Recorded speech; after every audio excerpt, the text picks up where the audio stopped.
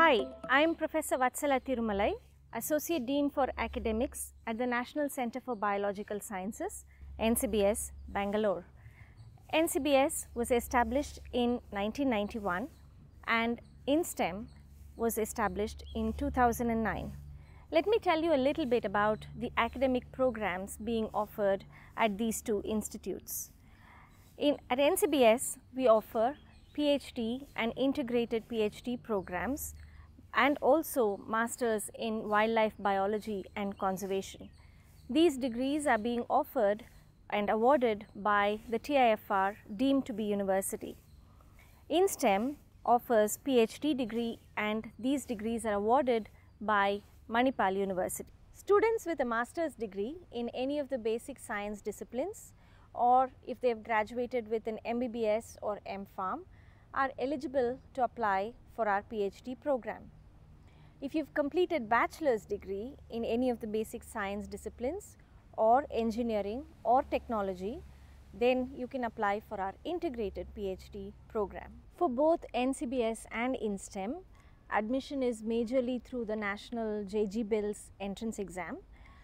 Candidates who've also qualified using the CSIR national exam can be considered, both for JG Bills and for national exams like CSIR.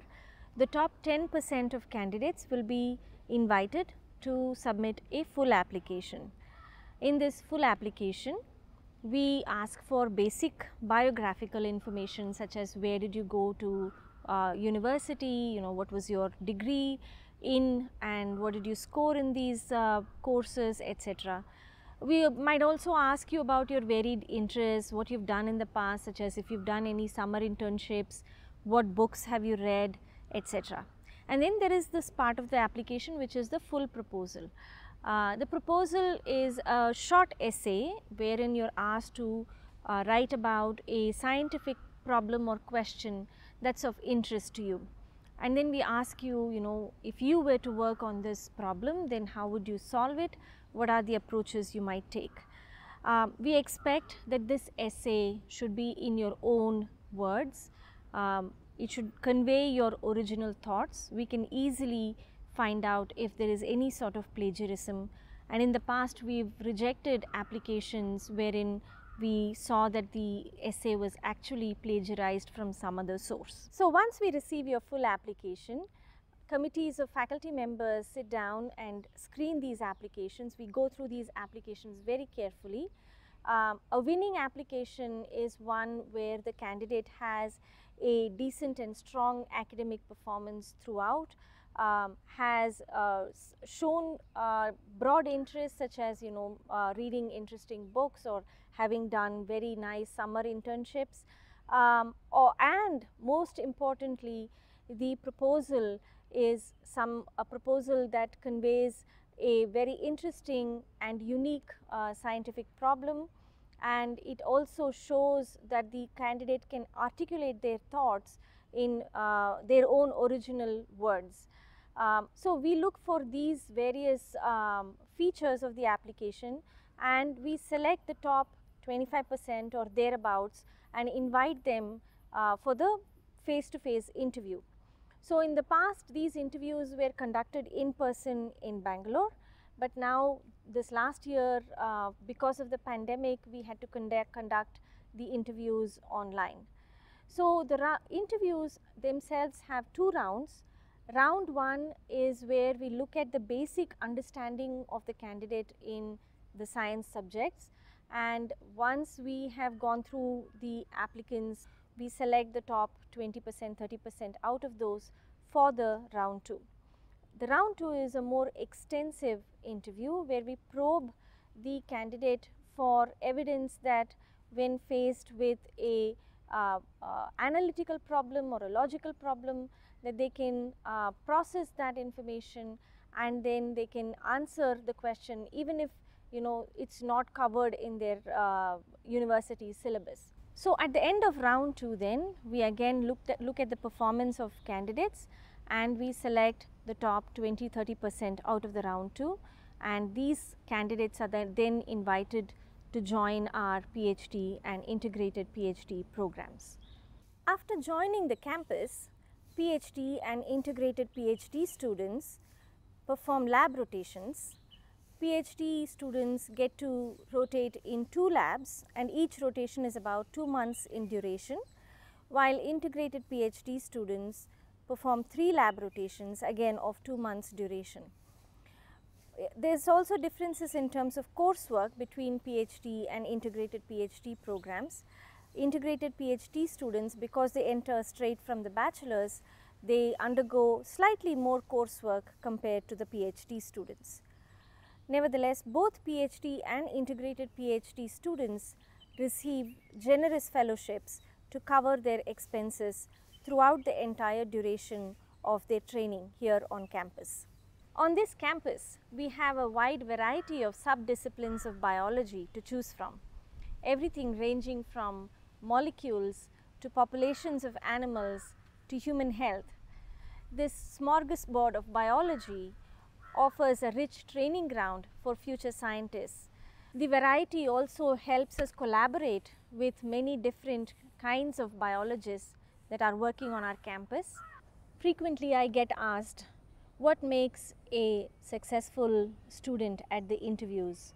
What can I do to pass the interviews and get into the PhD program offered here? So there is no shortcut answer to this question, but there are a few qualities we look for in students. Firstly, we look for the ability of students to think about concepts in a holistic manner.